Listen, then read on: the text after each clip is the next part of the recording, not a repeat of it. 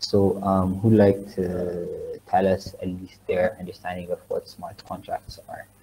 So let's go around, share the different understandings and the different views that people have until now.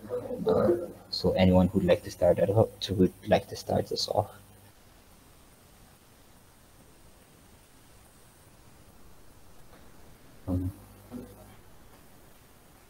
Yeah. It does not have to be anything correct, just a basic understanding of what you think smart contracts are and how they come into place in the blockchain and Web3 space.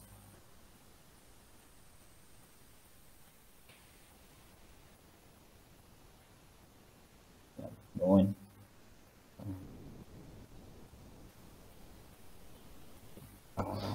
Yeah. So I'm just gonna start calling out names. Okay, Gawazdi, okay, do you mind telling us what you think smart contracts are and what they actually bring forward to the blockchain world?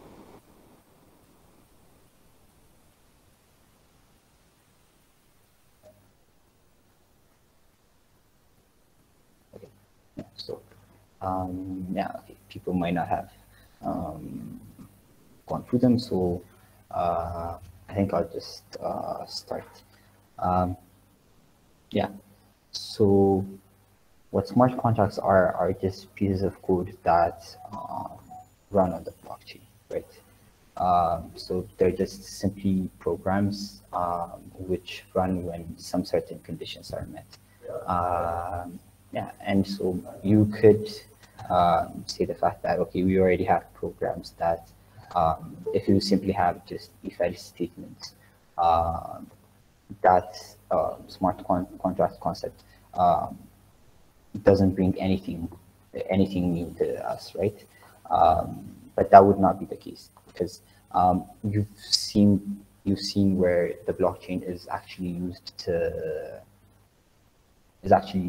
really solve lots of issues like the double spending problem, where one person using some consensus algorithm is not really allowed to spend any money that he doesn't have, right? So if I only have $100, I can only send that $100 to one person, but I can't send that $100 to Nathaniel and then go on to send another $100 back to Johannes because the only amount that I had was $100, and so I would have to then go on and get new money if I am to actually utilize the blockchain, right? I would have to get that blockchain's native cryptocurrency, either in some way. So for Bitcoin, how it does it is there are these miners that are actually mining to solve that algorithmic problem. Yeah, and when they solve that and when they add a new block to the blockchain, they actually get rewarded, right? So those miners have those currency. They sell. I can go on and buy that currency using fiat money if I have fiat money, and yeah, and also there are different ways that different blockchains actually implement this process of new money entering the system, right? And so I would have to do that. Yeah, but on the concept of smart contracts, they actually are really one of the most interesting aspects of blockchain, right? Yeah, and that piece of logic that is going to run. Okay, yeah, so that piece of logic that is actually going to run does not need any human intervention, right?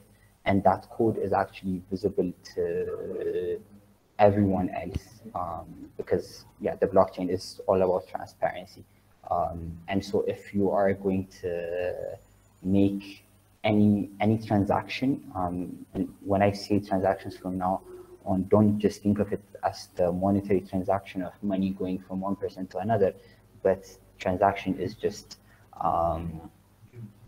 some sort of agreement and some sort of exchange. It does not necessarily have to be that monetary transfer, right? It is that action of doing something on the blockchain. That action can't be that monetary transfer. It doesn't necessarily have to be that, right? And so it is this way of actually seeing every code and having this trust minimization between the action that you're actually going to be doing, right? And so it might not really make sense at the moment. So let's take various examples of how smart contracts can actually really help us, right? Yeah, so let's say in the Web2 world and in the normal sense, let's say you're a farmer, right? And you're a farmer and you'd like to pay an insurance company, some amount of money, let's say on a monthly basis. So you pay that insurance company on a monthly basis, and if some hurricane arrives or due to some reason your crops are destroyed, right? So if your crops are destroyed, you do need money to actually recover your losses, to actually then go on to maybe farm on for the upcoming season, and so on. And you're not really allowed then to go on and sell your crops or whatever product that you had because they've been destroyed. But what most insurance companies actually do is they actually try to find loopholes as much as possible to actually not give you your money, right? Of course, like how insurance companies make money is lots of people actually put in money on a regular basis, and that money goes into the insurance company's bank account, and the insurance company hopes that something bad doesn't happen, right? And so you're really not guaranteed if that company actually finds that specific loophole. Yeah, you can think of it as a simple if-else condition. Yeah, if that company finds some specific loophole, you're then not going to be getting your money, right? But what smart contracts actually do is, depending on the specific implementation of how the smart contract is written. I'm not saying that there might be bad actors that have smart contracts insurances that actually might not pay the farmer for that specific reason. But one logic that you can think of is, yeah, there are, yeah, look, I don't want to go into more advanced concepts, just having this, keeping this highly general overview. That smart contract would have the logic where if that specific condition happens, yeah, that farmer is actually going to get paid, right? So the contract is not going to go out of its way to find specific loopholes. It's not going to go out of its way to not pay you. But that contract is a written contract. It's a written piece of code that is going to execute when a specific condition is met, right? So if the signature that you found was, if maybe, let's say, you live in an area where lots of hurricanes actually happen, and your product has a high chance of being hit by the hurricane, that contract would automatically pay you off, right? There will not be any there will not be any delays. There will not be anything. There will not be any bureaucracy that you would normally go through, and you get your money right then and there. Yeah, depending on your contract and the contract implementation. Of course, each smart contract that resides on the blockchain has an owner. In the example that we're taking, that owner would be the insurance company, right? And so what the insurance company could do is they would have a specific address, maybe either a dev team or someone in charge would have an address on that specific blockchain. So it would be, that address would be the address representing the insurance company. And so that insurance company address can then deploy that smart contract, right? And that smart contract would then have its own address. It's a piece of code that is going to run on the blockchain, but that smart contract can be owned by this insurance entity, by this other address, right? And so that address might have the ability to actually modify the code. And so in some cases, this is actually positive because the contract might actually be buggy, and that contract might actually need to actually be updated as it goes on, right? Because at the end of the day, it's still a piece of code. But yeah, that limitation of where that contract is actually going to give you what you want, and the fact that the owner of the contract or that other address can't change that core logic should be the case. And so you'd have all of this transparency. You would be able to see all of the logic that goes in underneath into what you're negotiating, right? You don't have to read into like hundreds of legal arguments. You don't have to hire lawyers. You don't have to go through all of this hustle to actually do that. And you just have to look to some sort of if-else condition that is residing on the blockchain to actually meet your desired needs, right?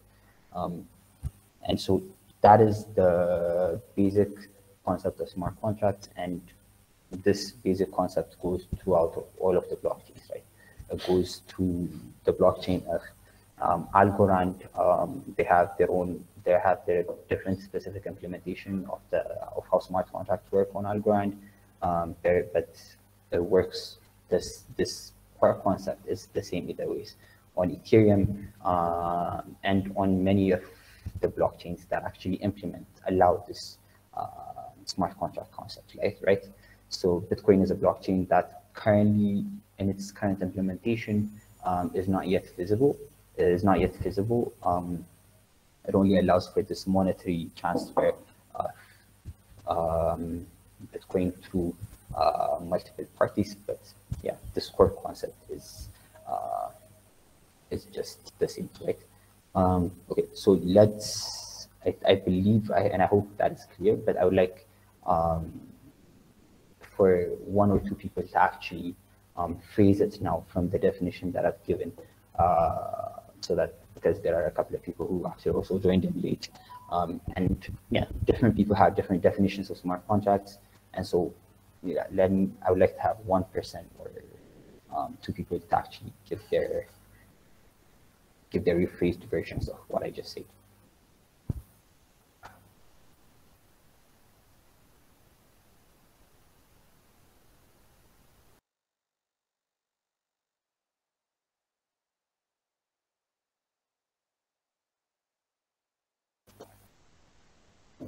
Yeah, so no one?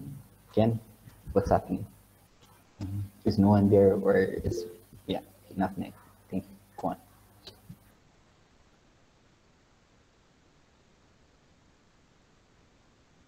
Hello.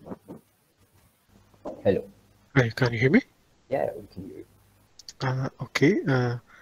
Let me just try to explain what I've understand so far. So smart contracts are somehow a predetermined conditions. I mean, programs that run on when some conditions are met. So, for example, like let's say we can provide some information, and based on that information, we can run some part of that contract. And basically, as we all know, they are stored on the blockchain, and the basic definition is like they run when some preconditions are met. That's my understanding so far. Yeah, and that's definitely the correct understanding, and yeah, the very adequate understanding of how those smart contracts work, right? And your smart contract can really be a complicated piece of code, or it can be something that is really easy, right? So let's go over to like the simplest Algorand implementation of a smart contract that I can think of, and we'll talk about some implementations that you can think of to actually implement it into this week's project that we did, right? Let me share my VS Code.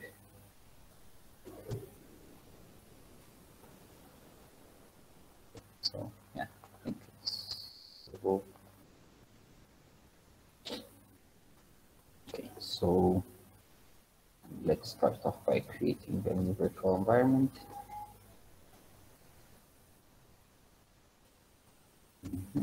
Yeah. So what Algorand actually uses for its smart contract implementation is the T language, right? So it is this sort of assembly language that that is actually executed over on the Algorand blockchain, right?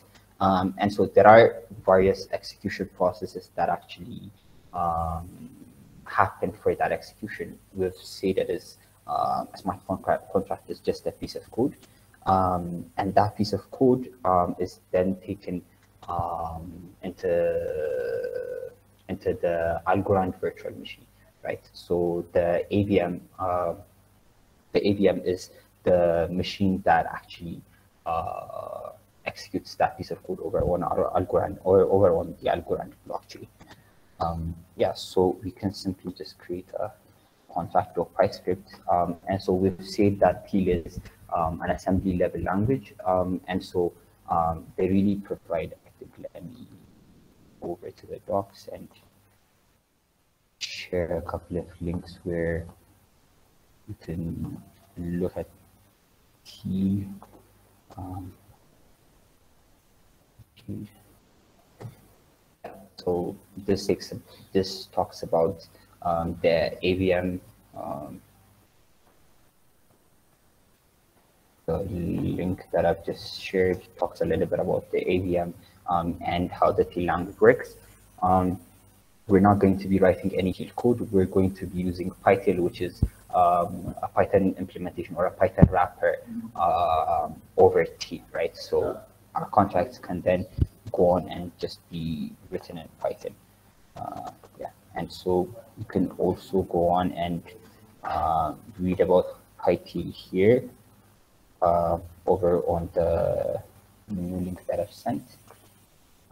Yeah, and I'll be sharing the other resources after we finish, right?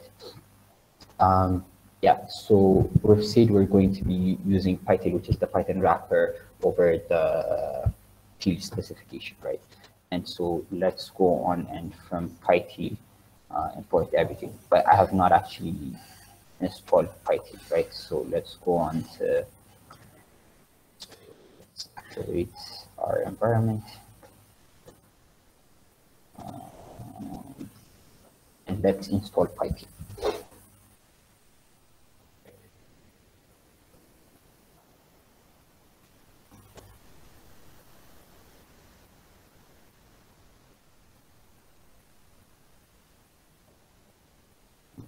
Yeah, so we have then installed PyTeal.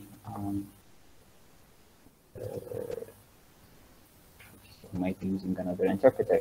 Yeah, so the one basic language that the one there are like two methods that have to be implemented when you write smart contracts on Algorand. But let's just discuss about the one which is the approval program, which is going to actually handle which is going to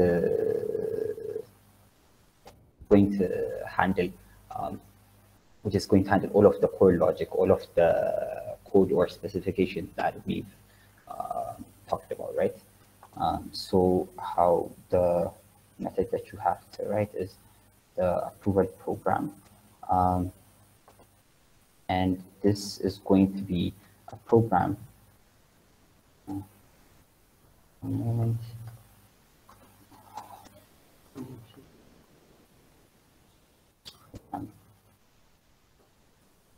Lost connection.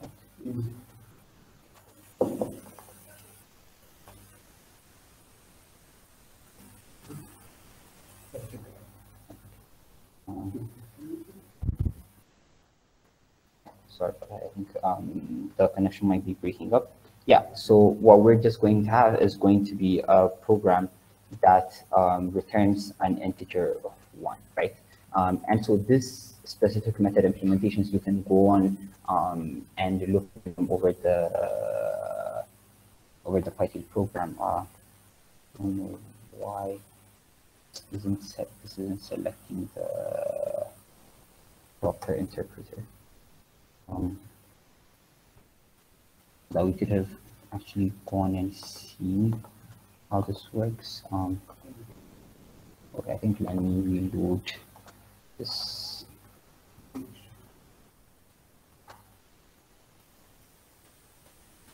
So that VS Code has the proper configuration.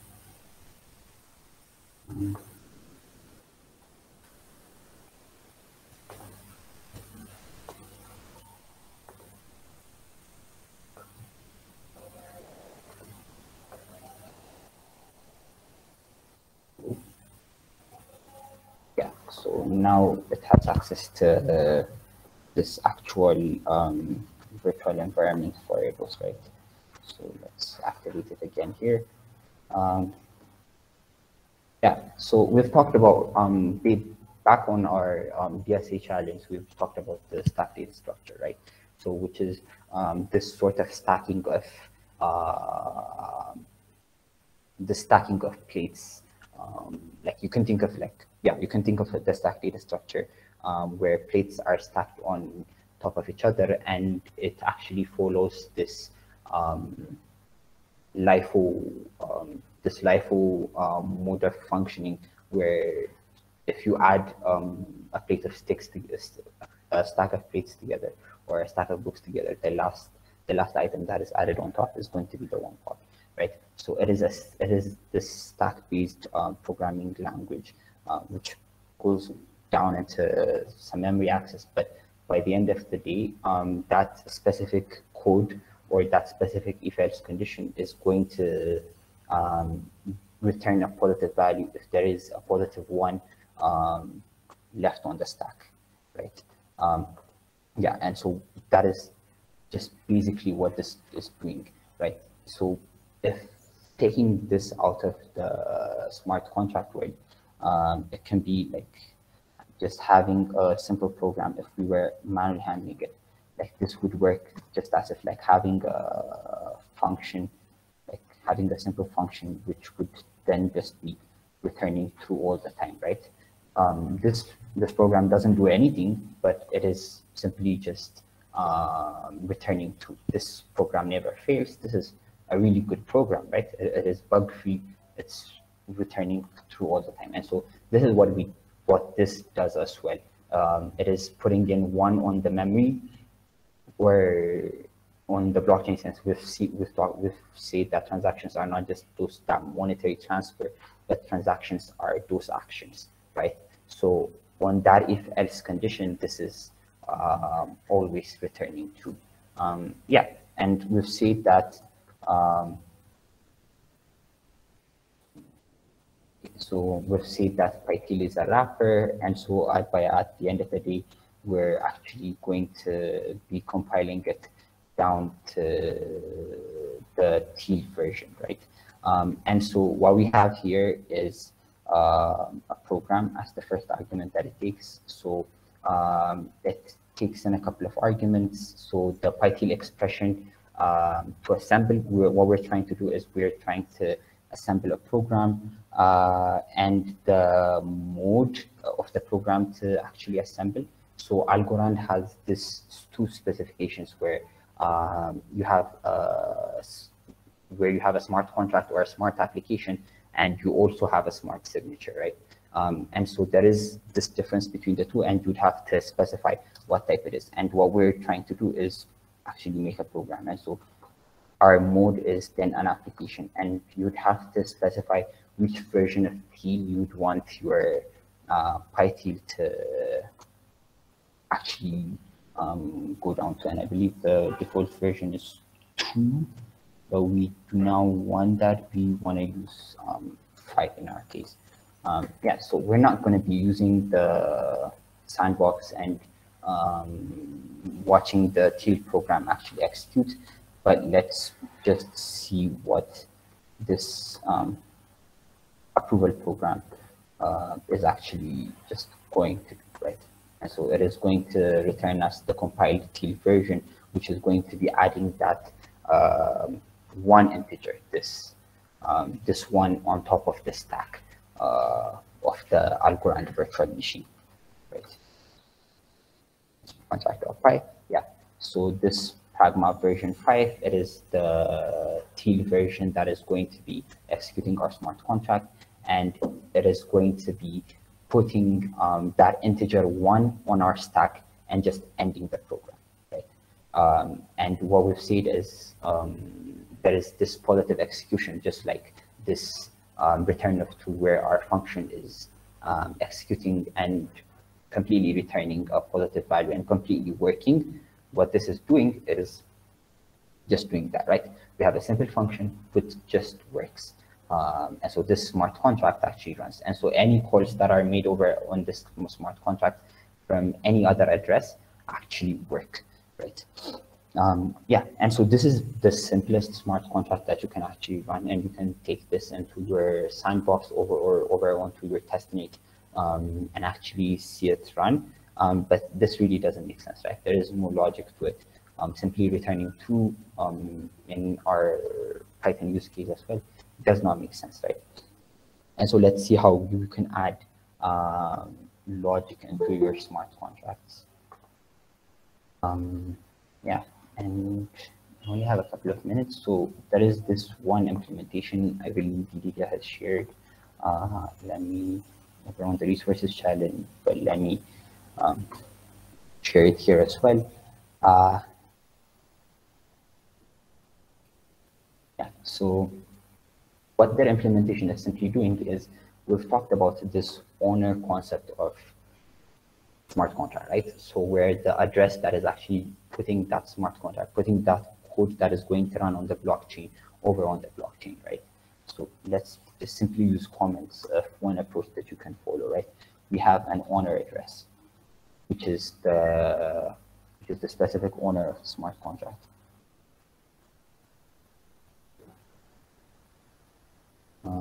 Yeah, okay, which is the specific owner of the smart contract, right? And so this owner actually has some hexadecimal address which represents the owner. In our case, this will be the Khan Academy address, which is going to be issuing the specific NFT certificates for the trainees that actually complete the program, right? And so you'd then save this owner address, and you'd use it to deploy your smart contract. And so there are definitely any implementations that you can follow. The simplest one would then be to then go on and so based on their implementation, there is also this trainee address, right? So this trainee address that that a trainee can actually use their private key to verify that that address is theirs, and they're actually saying that they've completed the program. And so what is simply just happening is you can use any other Web2 implementation or simply just a spreadsheet for this, but any address, any trainee address that has had a transaction, remember transactions don't have to be just those monetary transfers, right? In our case, it is that NFT transfer. So any address that has had a certificate transferred to them from that owner address to that trainee address has actually completed the program, right? It is just this 3 steps. So there's the owner address, which is publicly known. So Khan Academy would then go on to publicly state that that is the case. But yeah, So this would be the easiest implementation that you can possibly think of. Yeah, and we have a guest talk, and our guest has already joined. Yeah, and this is just the basic implementation of that. And I believe Anastasia can